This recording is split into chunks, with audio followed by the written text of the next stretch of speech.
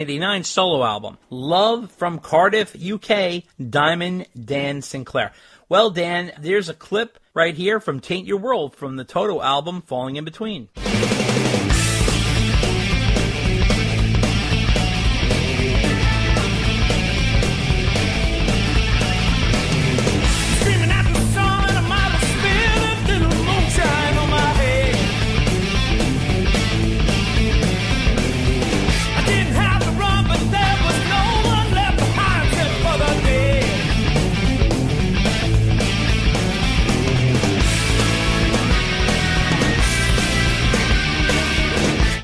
To me, sounds a little like Stompin' at 8H, and a little bit of I Want Some Action as well. What do you think? I don't see the direct connection. I can see the similarities to other Van Halen songs, but I think it's just more of the boogie that we were talking about earlier in the episode. Right. It's got that boogie beat, and Van Halen had some boogie beats in their songs. And, you know, Steve can sound like Ed once in a while. He's a very talented guitarist, or should I call him Luke? He likes to go by Luke, right? So, super talented and underrated guitarist. So, is there a Van Halen similarity there? Yeah.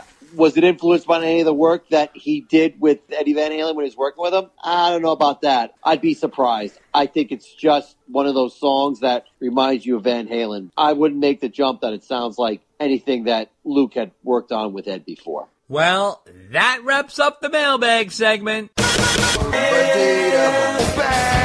And we are on to our deep dive interview with the authors of Eruption, Conversations with Eddie Van Halen. We talk with Brad Tolinski and Chris Gill, the co-authors of the book. First of all, they're really nice guys who are very, very intelligent and incredibly steeped in Van Halen knowledge. These two guys have spent so much time with Ed through the years interviewing him and really got great interviews out of Ed. I said this before and I'll say it again. Whenever Guitar World did interviews with Ed, Ed did better interviews because he was much more comfortable with Guitar World than he was with anybody else, any other type of journalist. He was a little more guarded. With guitar guys, he's a little more chill. He feels like they're part of his club, and he was much more open. And boy, is he open in this book. Go buy this book. Eruption, Conversations with Eddie Van Halen by Brad Tolinski and Chris Gill. Phenomenal, phenomenal book. Every dollar it costs you, you'll want to pay for it twice. That's how good it is.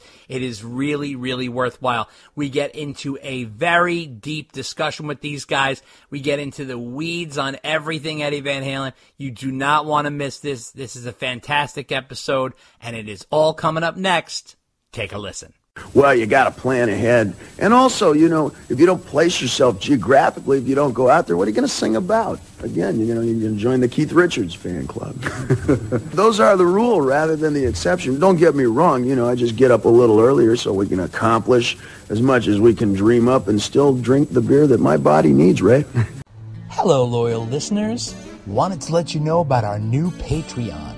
If you like what we do and you have the means, drop us a donation to keep the podcast going. Go to patreon.com/DD Unchained. That's patreon.com/DDUNCHAINED. Doesn't have to be huge. Any size contributions are greatly appreciated.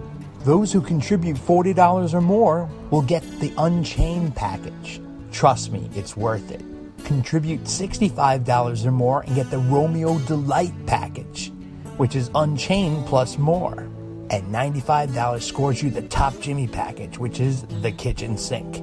If you're a Van Halen hardcore and listen to this cast, this is stuff you'll appreciate. It's ear candy. Go to patreon.com/DD Unchained. Email your contact information to ddunchainedpodcast@gmail.com. What is understood need not be discussed. Author Greg Renoff is back with a new book, Ted Templeman, A Platinum Producer's Life and Music. The new biography of the record producer Ted Templeman, who went on to produce Van Halen, the Doobie Brothers, Van Morrison, Aerosmith, Sammy Hagar, and more. The book, which runs $19.95, and it's currently available at Amazon.com. From the man who brought you Van Halen Rising comes Ted Templeman, A Platinum Producer's Life and Music, written by Templeman as told to Greg Renoff. Available for only $19.95 at Amazon.com. Order it today. Hi, this is Brian Young, formerly of the David Lee Roth Band, and you're listening to Dave and Dave Unchained. If you would like to send us a letter asking a question or making a statement or whatever you'd like to say, you can send it to ddunchainedpodcast@gmail.com.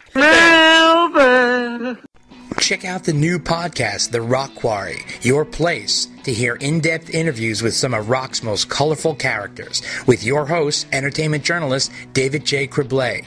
The Rock Quarry is available for free on Spreaker and iTunes. You can check us out on Facebook at The Rock Quarry Podcast, on Twitter at Rock Quarry Pod, on Instagram at The Rock Quarry Podcast, or email us at therockquarrypodcast@gmail.com. And, you know, in the club days, we had to play top 40 to get to gigs, and it was impossible for me to emulate these records. I could not make, for the life of me, I tried so hard to make the songs we had to play, to make them sound like the record. But it was also a blessing in disguise, because all I could do was me. No matter what I played, it sounded like me. And that's why whenever you hear Van Halen, you know it's Van Halen, because that's all we can do. You hear Alex's drums, you know it's his drums, you know? It's just the nature of the beast.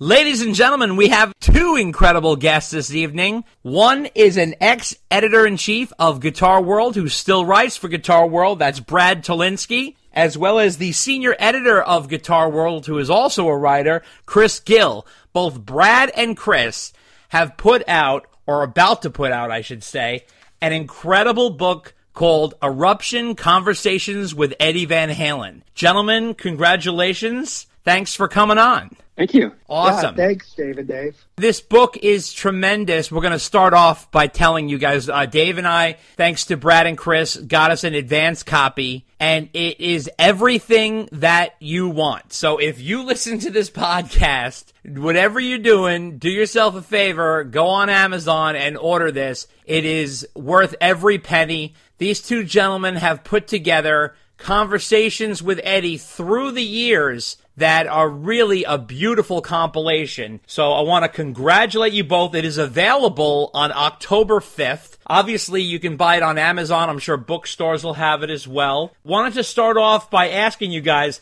how did the idea for the book come about? And was it a reaction to Ed's death, or was it already in motion? This is Brad Tolinski here. Well, I had written a book about 7 or 8 years ago now called Conversations with Jimmy Page. And it did quite well. It was turned into many different languages and was a big success. And I started thinking about another history of guitar book called Play It Loud. But then I started thinking about what the next project could be. I knew that Ed wasn't in great condition. So I started thinking a bit about my relationship with him and how many times I'd spoken to him over the years. And I thought, well, that would be interesting. And then I thought, well, I don't know if I have everything covered. And Chris and I had worked together at Guitar World, and Chris had done many interviews with Ed, especially in the latter half of his career. And I thought, well, let's make something really, really great and put both of our heads together and create sort of the ultimate Edward Van Halen biography. And, you know, what would make ours different than the other books on the market is that both of us had a long-term relationship with Ed. We'd spoken to him many times at 5150. And it just turned out to be such a great collaboration. I've admired Chris's work through the years, and I think it just turned out great. I will say, this is Chris talking, and I just wanted to add to that we were working on it while Ed was still alive, and we actually hoped to have his participation. There was like a few little things here and there that we wish we could have had him answer questions about. In fact, just about a year before he passed, I had been working on trying to get Ed to sit down and do an extensive interview on the Van Halen 2 album. Unfortunately, when that came about, that was kind of the beginning of this, period where he just, he had agreed to do it, but he had this motorcycle accident and couldn't talk really after that. He was, more focusing on his health. But that was our intention. Of course, Ed's passing, unfortunately, kind of moved things along a lot faster than we kind of anticipated. So it was a very sad development, but we felt also at the same time it kind of increased the urgency to get this project out. Now, I always felt that Guitar World always got the best out of Ed. I've seen and read so many different interviews with Ed through the years. Ed, as you guys well know, was not really pleased with doing press. He did it because he had to. Someone like David Lee Roth would talk everybody's ear off all day long, but Ed was a musician. As you know, he spoke mainly with his hands. However, I always felt that with Guitar World, he kind of let his guard down a little bit. I think he was a little more relaxed, and therefore Guitar World always got the better interviews. Do you think that was because that you guys were musicians, you came from a different perspective than the average journalist? Oh, most definitely. I found with Ed, especially, since I talked with him a lot since 2005, he really appreciated the audience as much as anything. I think he knew that he wanted to speak to guitarists. I mean, he, of course, took more interest in that, starting his own company, the EVH brand of products. I think he felt like musicians really got him. He loved guitar so much. And I think it was kind of him paying people back or something like that. I guess it was kind of different than just the average fan, the music fan. It was really, there was just a certain language and a certain kinship that he felt with guitar players. And I also think that the good thing about Guitar World and our writers was that we could actually sort of bro down a little bit with Ed too. Like I do note that some of the other guitar journalists were almost too worshipful, and that made him uncomfortable as well. I mean, Ed's a couple of years older than me. We're relatively the same age. And I found that I could just, I respected his ability as a player, but I could also talk to him as a human being. I think that was the case with Chris as well. We didn't go over to 5150 and stare at him like he was, Mount Rushmore or something. He never liked that kind of attention. In the book, he made a comment. I thought this was interesting. He said, this is a quote from the book. He's talking about Michael Anthony. He didn't really ever do anything. He had zero input whatsoever, period. He remodeled his whole house and bought himself a Turbo Carrera off the money he made off of us. Whatever. I never even listened to his bass when we recorded. I never liked Mike's sound, and most of the time I could never hear him. What do you think that's all about? You're going right for it. Well, I mean, listen, it's right there in the book. I mean, I just... Hey, we only have a certain amount of time, so, we're just diving in. Getting right to the filet mignon right here. So. Oh, no, we got better ones. This is just a warm-up question. Well, I will say, I mean, that was a moment in time for Ed. His attitude about Mike changed over the years, but at that point in time, he was really kind of in just a very down kind of frame of mind. And I think he was feeling a little bit underappreciated. And just, it was just, that was kind of, sometimes Ed could get a little negative. Yeah. And other times he could be the sweetest guy in the world, and just appreciative of everybody around him and everything. And I think at that point he was just kind of feeling the weight of the world and just really kind of just letting loose. Yeah. Well, I think that there was a dichotomy there with Ed. Like, on one level, he wanted to control a lot.